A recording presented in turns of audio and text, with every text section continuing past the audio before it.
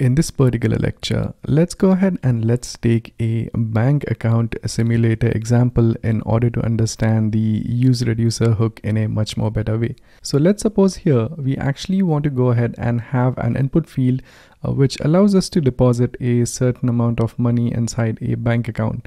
And let's say we have two buttons here. One is to deposit the money and the other one is going to be for withdrawing the amount of money which we specify here. So let's go ahead and let's start implementing this. So the very first thing which we will do here is that we'll actually go ahead and make use of a reducer to keep track of the account balance. So in order to create a reducer, I would say const state, and then after the state we have the dispatch for the reducer. This is going to be useReducer, and the useReducer is going to have the reducer function as the first argument, and the next argument is going to be the value of the state or the initial value of state. So here, as we want to maintain a bank account, here we'll actually create an object which would say balance, and the initial balance is going to be 0. So this is what your reducer looks like, which keeps track of your balance. Now let's go ahead and let's make this app a return a div, and in here let me just return the balance. So in order to return the balance here, I would say state.balance. So after doing this, we also need to go ahead and define this reducer function as well. So here I would say function reducer, and the reducer is going to accept the state as well as the action. So once we have the reducer function here, as you can see, we have a 0 displayed up over here as a balance. Now we want to take this particular balance and we kind of want to go ahead and have an input field which actually allows us to deposit or withdraw from the balance which we have. So therefore I'll create an input field here. So the input type is going to be text, and the value here is going to be the amount which the user wants to enter. Now in order to save that particular amount here, you actually could go ahead and create another reducer, or you could also create that amount over here as well. But to keep things simple, I'll make use of the useState hook to save that particular amount value. So here I'll create a state. So const, let's call this thing as amount, and the set amount is the method which changes that amount, and we will use the useState hook for this. So let's say the initial value of this amount is 0. Let's assign that value here. So the value is going to be amount. So as you can see, that value up over here is 0. Now, if we want to change this value on typing, I have to say on change is going to be E. So in the callback, we have E, and then we want to use the set amount function and set the value to E dot target dot value. So pretty basic stuff till now. And now if I go ahead and if I change this to something, this value is now being changed. So now once this happens, now let's add the deposit and withdraw buttons here. So when we click on the deposit button, this amount should be added up to our main balance here.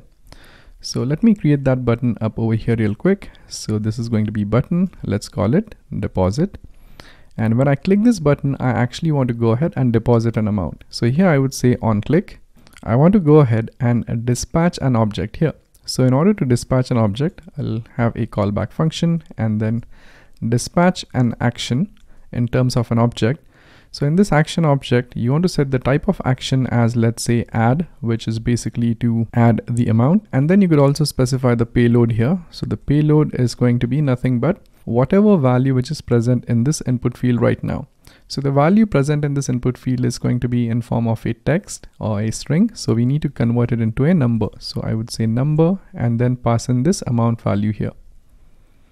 All right. So now when I click this button, this action is going to be dispatched along with this action object. So now we need to go ahead and handle this dispatch inside our reducer function, which is right here. So in order to handle that here, I would say if action.type. So the action type here is add.